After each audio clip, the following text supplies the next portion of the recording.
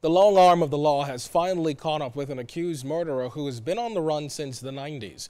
Police have been trying to catch up with the suspect since 1996. Foreign Kerry was in court as Waldon Clarke faced a judge. Accused murderer Waldon Clarke has been on the run from police for almost 20 years, but that all ended this week when police arrested Clarke in Exuma after acting on a tip from the public. Clarke is accused of killing Chantel Cox between Saturday the 11th and Sunday the 12th of June 1994. She was stabbed at her East Street South home and died a day later in hospital. Clarke was 23 at the time. She left 3 children behind. Now, Clarke was arraigned in the lower court for the crime. However, he was later granted bail and never showed up for the trial in Supreme Court, prompting the court to issue a warrant for his arrest. And now, more than a decade later, he was hauled before Senior Justice John Isaacs to answer to the murder charge.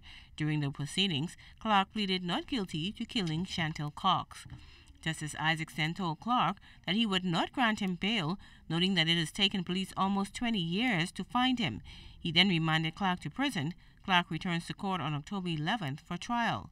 Meantime, Clarke told prosecutors he had been hiding in Exuma and the United States. Foreign Kerry, ZNS Network News.